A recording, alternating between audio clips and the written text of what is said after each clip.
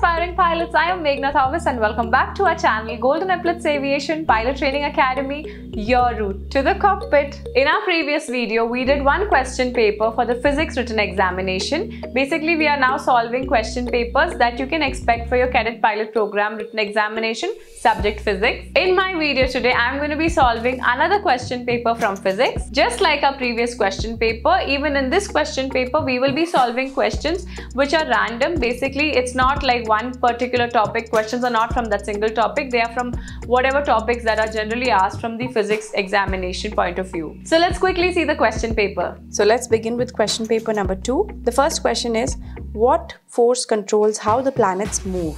So the planet is controlled, all these forces, they are controlled by gravity. So the move of the planet is controlled by gravity, and that's the right answer. Number 2, electricity is a strong power, a strong force, a flow of electrons, a flow of neutrons. Well, it is quite easy. It is a flow of electrons. So C is the right answer. The next one, the generator produces alternating current. If the generator is turned faster, the alternating current, well, this was in the previous question paper as well. So the answer is, if it is turned faster, it has a bigger voltage and a bigger frequency. So C is the correct answer here. Number 5, RCCB stands for Not Royal Challengers Bangalore. Well, RCCB stands for Residual Current Circuit Breaker. Just remember this in case you don't know. RCCB is Residual Current Circuit Breaker. Will help you keeping it in your mind. The sixth question is, which of these places has the highest pressure? The bottom of the ocean, summit of a mountain, inside a car, ground level, earth surface, atmospheric pressure. Well, it is definitely the bottom of the ocean. Why? Because if this is the bottom of your ocean, if this is your seabed, you have the entire ocean on top of you and you have your atmosphere on top of you. So the entire pressure of all this is on the ocean bed, that is a seabed. So yes, the bottom of the ocean is the place of the highest pressure. Let's do the next question. As the light intensity increases, the resistance of LDR. LDR is the light dependent resistor. It's just for your information. This is a kind of resistor. When the light falls on it, the resistance of it changes. So as the light intensity increases, the resistance of the LDR decreases. Okay, this is just for you to know. The next question, what type of force keeps an object moving in a circle? Well, the force is a centripetal force. If you remember, we learned in school, if there's a boy holding a rope in his hand and there's a stone tied to it and he makes it go round and round, so the force that acts on this is the centripetal force. Well, this is the boy that I tried to make. Please forgive me for my very impressive drawing. Question 9, 1 volt is the answer for that is 1 joule of energy given to each coulomb of charge. This is the definition of volt. You just have to remember this. So the next question is, resistance is measured in, well, it is very easy. We don't have to see the options. The answer is ohms.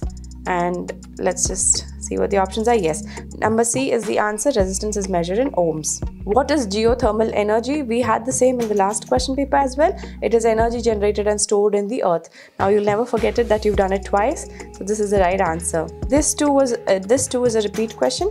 Pressure is exerted in a box. It's all in the same direction. A is the right answer. The next question. The sun is an example of what stage of the life cycle of a star? Well, the answer to it is main sequence star.